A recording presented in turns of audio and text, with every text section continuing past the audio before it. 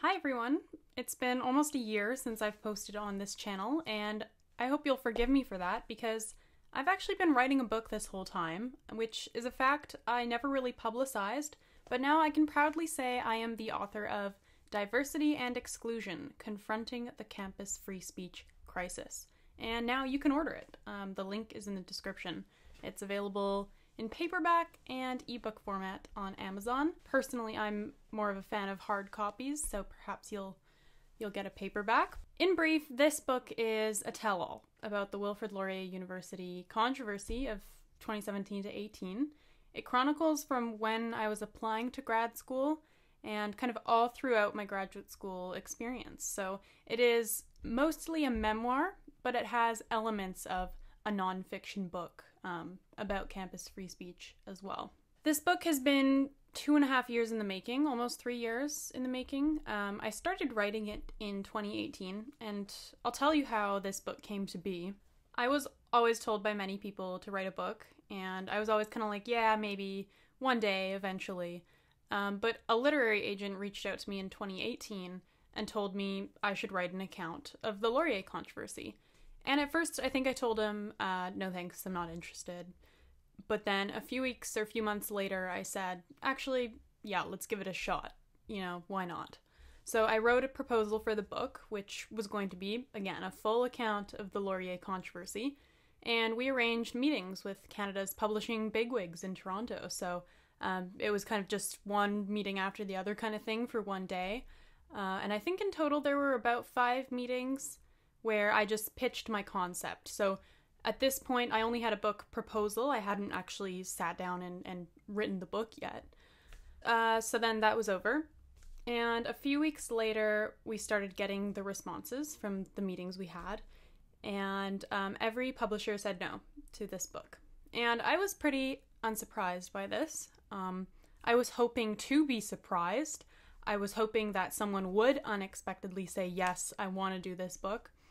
But I was, in the end, just kind of left with what I thought would happen, which is that everyone was, I guess, too scared or too risk-averse to take on this book, or they just didn't want to do it. So at that point, I totally scrapped the idea of ever writing a book about the Laurier controversy. I thought, you know, there's news articles out there, there are YouTube videos out there, whatever, that'll be enough, and I'm gonna check out of doing this project. I'm never going to do it. And then one day in 2019, I get a call from Candice Malcolm, who is the founder of True North, which is where I currently work. And she says, hey, have you ever thought about writing a book? I told her the story. I told her, yeah, I have, but didn't really work out. But then in October 2019, I sign on with True North and I get to work on a book. I told Candice I'm going to write a nonfiction book about free speech, open inquiry, and political correctness in Canada. So my thinking was, we have Madness of Crowds by Douglas Murray, The Diversity Delusion by Heather MacDonald, Cynical Theories by James Lindsay and Helen Pluckrose. But out of these books that analyze free speech and academia and other related topics, none of them focus on Canada. So that's where I saw my niche, is I'm going to focus on Canada. I started writing a book about how diversity ideology manifests in Canadian society, and my boss Candice was like, cool, sounds good. But when I was writing that book, I was kind of thinking to myself, how can I not bring up the Laurier controversy? Because most of my knowledge and insight about free expression and about open inquiry and diversity ideology, it stems from that direct experience, and I kind of felt the urge to reference it. And at this point, I was about probably 50 pages into the book, something like that. So I figured I'll make the introduction of my book just a summary of the Laurier controversy. I'll talk about, what happened to me and why I'm interested in these issues as a consequence and why I decided to write this book. But then it became clear that the Laurier controversy was way too complex to be summed up in an introduction. And so I went back to Candice, my boss, and I said, actually, my book will be a 2-part book. So in the first part, I'm going to write an account of the Laurier controversy. And in the second part, I will do a nonfiction informational analysis of free speech in Canada.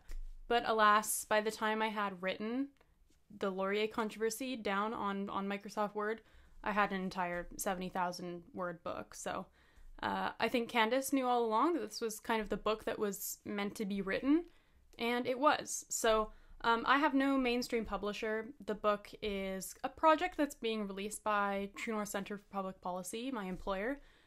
Technically, it's self-published, although it doesn't really necessarily feel that way because my Candace and Andrew Lawton at True North edited my book, helped me edit it. And because I don't have a mainstream publisher, I think it's better that way. And I was kind of skeptical about the publishing through Amazon thing. I thought, there's not much prestige that comes with this. But I don't know, I kind of changed my mind because in my book in particular, I have to name names. I have to reveal details that a mainstream publisher undoubtedly would have censored or cut out. So I think back to 2018 when I had the opportunity to write this book. And I don't think I was ready back then. And I think on some level I kind of knew that. But a couple of years later, I'm definitely ready to be publishing this book. And I'm happy that it's all on paper.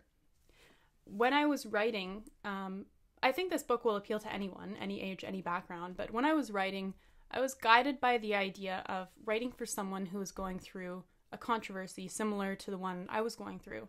Because I describe in the book, there were many times in my graduate school career when I was in search of solace and I was looking for resources and looking for experiences to relate to.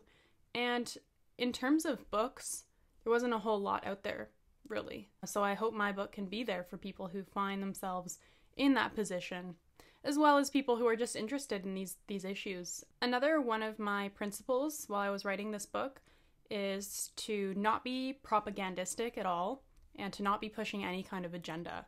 And because I didn't have a mainstream publisher, I had a lot of freedom to structure the book how I wanted to. So I didn't have to hammer any kind of political point. I didn't have to censor. I didn't have to sugarcoat anything. I just wrote down what happened. I wrote it with that kind of insider knowledge that I think is going to be quite compelling to people. And the book also serves as a documentation of events unfolding. So I work in actual letters and documents that were circulating during the controversy because part of why I wanted to write this book was to have that documentation. Because I didn't have an external publisher, the book, cover to cover, every decision was pretty much mine. And so I think it's a good read. I think I got to make it pretty fun. It's good to have books that theorize about free speech and diversity ideology, and postmodernism and how it's infiltrating the academy. So, books like the ones I already talked about, Cynical Theories, Diversity Delusion, Madness of Crowds. My book is a first-person account because whereas those books analyze political correctness and free speech and stuff like that, I lived these issues. They were my reality. And now that story of the Laurier controversy is immortalized. So overall, I think the best way to describe this book is that it is truly uncensored. So I hope you'll order it. I also really hope that you'll review it if you read it. I'm really looking forward to reading the reviews. I plan on reading all of them. So again, link is below, and I'm so excited to see how you guys respond to it. And I'm sure I'll be talking a little more about it in the future. So until then, thanks so much for watching. And please read my new book, Diversity and Exclusion.